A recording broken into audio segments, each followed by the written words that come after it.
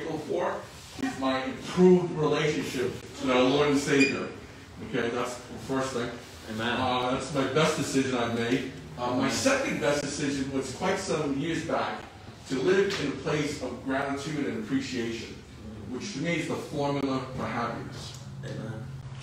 So there's a Chinese proverb, and sometimes it can be a curse. The proverb states that may you live in interesting times. Right? 2020. Yeah, so here we are in 2020. So what I'm grateful for in 2020 is my health. Amen. I'm grateful for my family's health. I'm grateful for the love and support of my girlfriend Dawn. I'm grateful that I'm working. Amen. I'm also grateful that we live in a country that has checks and balances. And also, I'm very grateful to be here. Right? Small church. Luis, I believe, Pastor Luis stood right over here, and he said, if you're going to be small, be mighty. Amen. Right? And so I was thinking of how blessed we are, how grateful I am of this little church. Right? Now, Pastor and I were in a church that was 10 times the size, if not 20. So, as far as the church is concerned, we had the lives. We were blessed to have the lives of Pastor Jason, who was by far one of the best teachers I've ever experienced. We had the Pastor Esteban with his passion for Christ. It's contagious, and I hate to use the word infectious, but it was, right? And then we had Pastor Frank. Yeah. You know, give out his lessons. And he was phenomenal with leadership and stewardship and discipline, and that was fantastic. And then we prayed that the Lord would bring us somebody, right? And the Lord brought us Pastor John, right? Which has just been phenomenal, well-rounded pastor, hitting on all the buttons. So we are just so blessed and so grateful. And then on top of that, we got like a 2-for-1, right? We have Leanna, which is amazing, right? Up here every Sunday morning in worship, pouring her heart out. And what a prayer warrior, right? So I'm very grateful and very thankful. And lastly, I'm thankful for you guys, because you guys are awesome. And I appreciate it. So thank you. Amen, man. Thank you. Psalm 103, verses 4 and 5. I took this cue from you to use 103. Thank you, Paul. Who redeemed your life from the pit, who crowns you with loving kindness and compassion, who satisfies your years with good things, so that your youth is renewed like the eagle. Now, I've got a few years, 8 years, you can't see because of the mask. And just looking back, yes, he has satisfied me. He's done all these things over time, provided me and us and Nathaniel with so many good things. And there's so much that he has done. Just looking back. Thank you. As Pastor Don has said, and as we all know, it has been a really interesting year. But I was excited for 2020 because I turned 50 this year. Yeah. In 2019, in the beginning of the year, I started thinking, wow, next year I'm going to be 50. But the Lord really showed me that my life has been blessed. I'm healthy. I have a great family, church family, beautiful daughter. I have, God's always provided for me with a job. And I just started to then change my focus to say, instead of being depressed about turning 50, I'm going to just celebrate it. I'm going to be excited about it. So I was looking forward to 2020 because I was like, I'm going to embrace this, 50 years. I know I don't look 50, thank you. But so it started out, I went on a wonderful women's retreat in January. I met some awesome women of God who also were lawyers, who also were women of color. Actually ended up becoming so close to them that a few of us went to Morocco in March with one who was already planning to celebrate her 50th birthday. But that's how close we got. So it was like, it started out great, the year, for me. And through, the coronavirus and also, unfortunately, the racial injustices that have occurred over the course of the year, really, it took me a little bit aback. But it also reminded me that I have to continue to be ever vigilant. And I've been doing my best to educate my coworkers about, people of color, Black Lives Matter, and, educating as much as I can myself, my daughter. And so that's been something I've been thankful for, because I think, and I'm sure a lot of you have thought about it or even heard it, like, racial injustices is not new. But this year, this country is starting to have the really hard conversations that people just haven't been having. Right.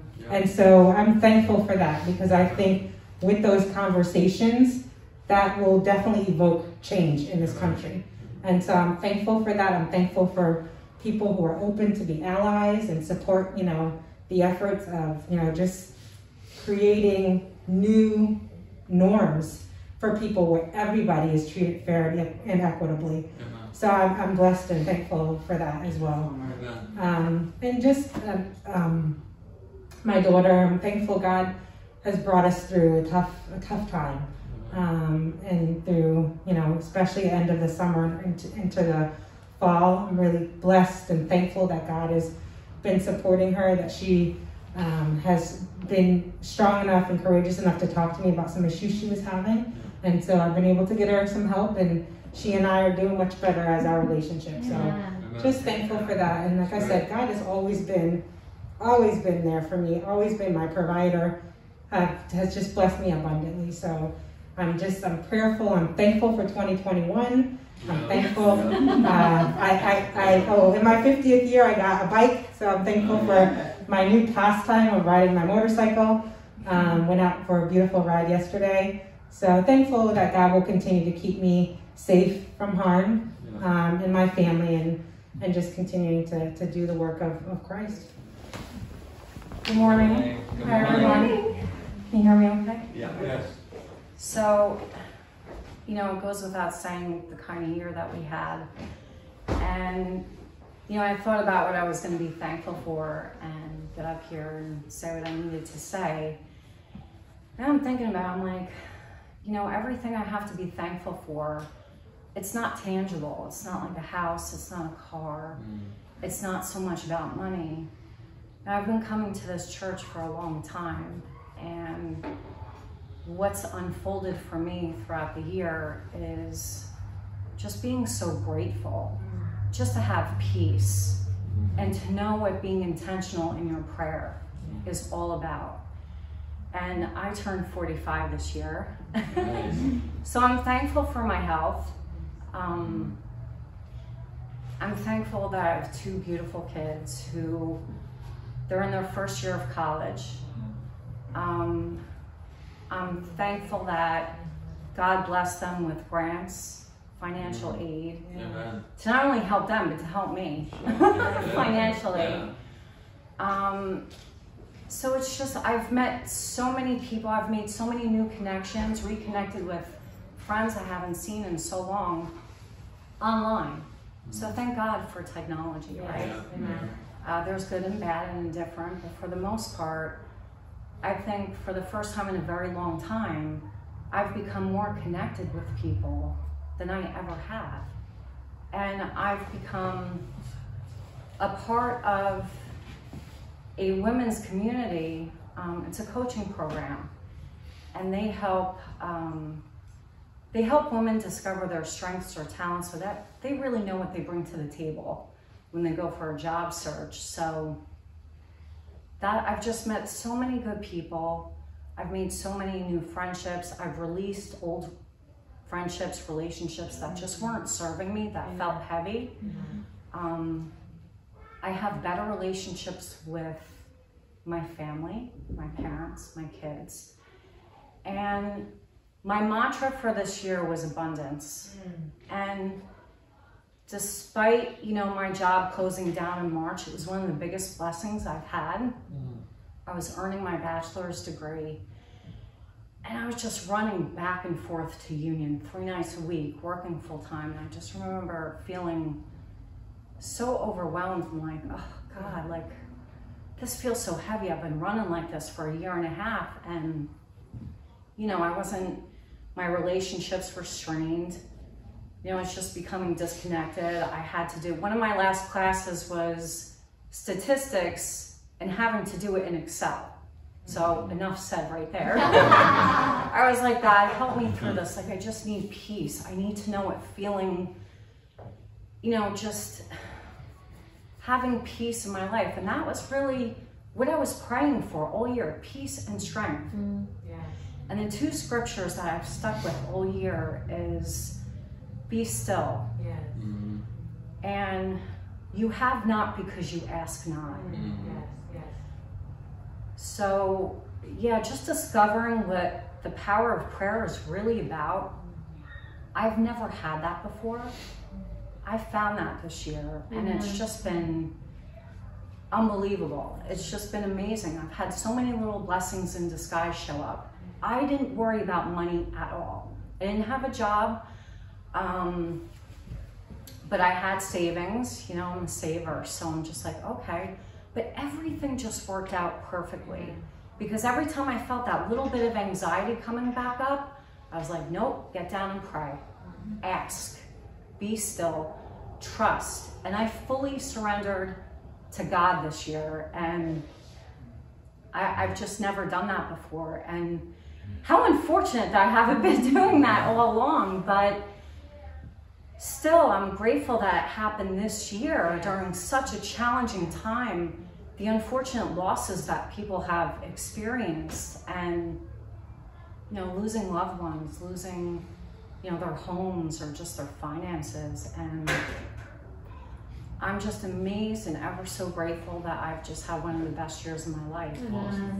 And I thank the church for all that they do. I thank you for your wonderful services, and yeah, I'm excited. Amen. I'm really excited for next year. Yeah. I just want to say that I think that's so, I love some of the examples that Tracy and Don gave. I think it's so easy to get caught up. I'll speak for myself. It's so easy for me to get caught up in focusing on the negative and on the things that are the negative. It's that simple. To get caught up looking at things and sidetracked by, distracted by what's not going right or what's not going well. I think it's human nature to maybe do that. But I feel like this year, it's interesting what Don was just saying. I feel like, you know, as I've looked around me, and you read the news for 5 minutes, there's, you know, in the midst of so many people losing so much and struggling in so many ways, it's been a pretty good year for me. For some reason, I've felt God's presence more than I have in a long time, and I felt like He dealt with me on some things, regarding some things, and you had a come to Jesus meeting with me a few times over some things that I was kind of putting off or just kind of ignoring. Because it's easy to do that, right? You know, just say, oh, I'll deal with that later, you know, another day, next year. But I don't have next year. I don't have another day. And, you know, I've got a wife, and I got a 3-year-old who depend on me. And we've got a lot of people that we know that you know, look up to us. And it's, I guess I realized that I need to take that a lot more seriously than what I've been doing. But I guess as I've been challenging myself, I would challenge you all to, and if you have to, you know, force yourself to look at the blessing in the trials and in the tribulations and the difficulties that we face every day, to really look into those things. And what is God trying to teach me through this right now? And I know it's very easy to say, but But if you really do the work of looking into those things, there's always something that can be gotten can be learned from those things. Just watching that video, it's so easy to take for granted the things that we have every day, all day. We complain about a cold shower. It's like,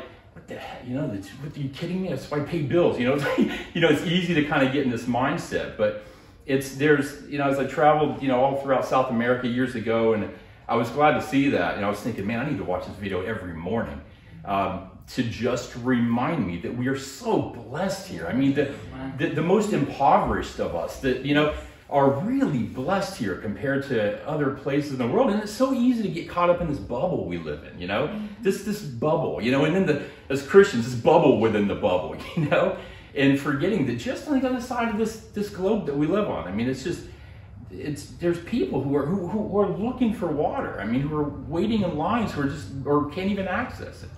And we've just got so much to be thankful for. But we have to look for it. We have to think about it. And just, God, help me every day to see the things that help remind me that I'm blessed, and just give me an attitude of thankfulness and gratitude. But we have a lot to be thankful for. Hello, everybody. God bless you. I just want to share my thanks to the Lord for His beautiful blessings. I'm so grateful for everything He's done and everything He will do. I'm so grateful for that and everything He's doing. Everything is in His hands, and I'm so grateful for His salvation, for His redemption, for His love and His understanding, for His mercy, and that just has no end in sight. And I'm so grateful for that. And I just thank the Lord for having Him and to know Him and I can call Him my Lord and my Savior. I'm so grateful for that. I'm grateful for my parents that are here with me, and they support me amazingly, and they help me so much every day, and they are my spiritual parents as well. And so together we go through the ups and downs of every situation, and I'm just so grateful for that because they are with me, and they support me and love me and my children. And I'm so grateful because they were supposed to not be here for this long. They were supposed to be here just a month, and the Lord stretched it out where they've been here over a year, and I'm more than happy, and they can continue to stay. As long as they want to stay, I'm happy to have them. And in the children as well. There's such a big support system for us here in the family, so I'm so grateful. I'm grateful for my sister and her support and her loving family. They are also a huge blessing in my life, and just so uplifting in my life, and I'm so grateful for that support system I have.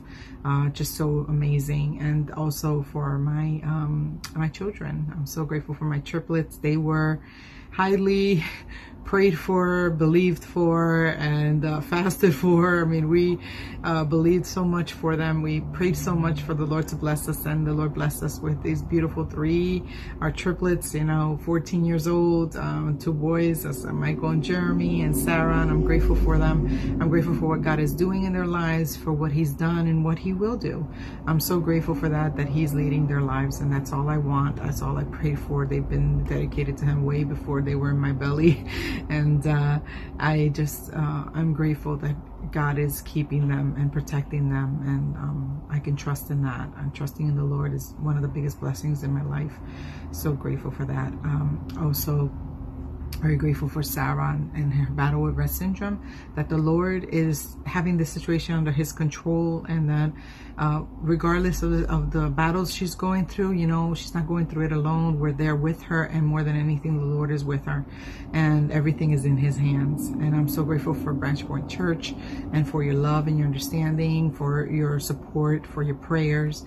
I'm grateful for the pastor, his wife, and the children. I'm so grateful that it's a blessing that God has blessed us with these amazing pastoral family, and what they're doing. The youth ministry is a blessing. The children like it, the boys like it, and the child ministry with my Sarah, and just so supportive. You guys are so awesome. You make it so easy for me to just drop her and just be able to go upstairs and go, and I can just hand her in, and you just make it so beautiful, and I'm just so grateful. I'm not gonna cry. So grateful for your support, and I appreciate it. God bless you all, and I just pray that the Lord blesses you in this beautiful Thanksgiving season and always, and that He would always continue and to guide you and to bless you and to provide in every way that you need, and that He will answer those prayers that you have in your life, and that you can see His mighty hand moving in every area of it. God bless you. Bless you all. I am thankful with God, with Jesus, because He paid the price to give us salvation and eternal life forever. I'm also thankful to work with my friend Chris. I'm thankful for my family. I'm thankful I'm alive. I'm able to walk. I'm able to sit. I'm able to talk. God bless you. I'm thankful because I go to church. I'm thankful because I eat good. God bless you all. This 2020 Thanksgiving season is so much to be thankful for. And we're so thankful for the blessing of 2020, even though it's been a tough year with coronavirus. We feel like the Lord, as always, has been super faithful to us. Has given us an opportunity to purchase a new home this year, to move to a great area, and we just thank the Lord for His health on us and our children. And also, we're just so grateful to be part of Branch Point Church and to be the pastors there. We feel like, in a good way, that we have been at Branch Point for a long time, and again, I mean that in a good way, and we just feel so connected with everyone. So we're just thankful for this year, what God has done, and also we're thankful for what God's going to do in the future in our personal lives as well as in the church. I'm very grateful for 2020. I knew in 2019 that we were going to homeschool through this year, and I just felt so settled in my heart. I knew we were moving, like there was just so many certainties, and then 2020 hit and it was very uncertain, but I'm so grateful that we serve a God who speaks to us, who encourages our hearts. Back in January of 2020 when we were at Disney, I was sharing with my mom that I was actually kind of sad to put my kids in school in the fall, and that's kind of weird because I count down the days that I can put my kids in school. But I just felt that in my heart, and this is before Corona and everything, and my mom was like, well, your homeschool journey is not done, and that was odd to me, but I felt a lot of peace, and who knew that all of this would happen. And so I'm grateful that the Lord spoke to my heart, that I wasn't making decisions out of fear or out of compulsion because of the hysteria in our country and in our world. I'm grateful that as we moved, that you guys just came alongside us and loved our children. Moving is not easy, and it's especially not easy during a pandemic.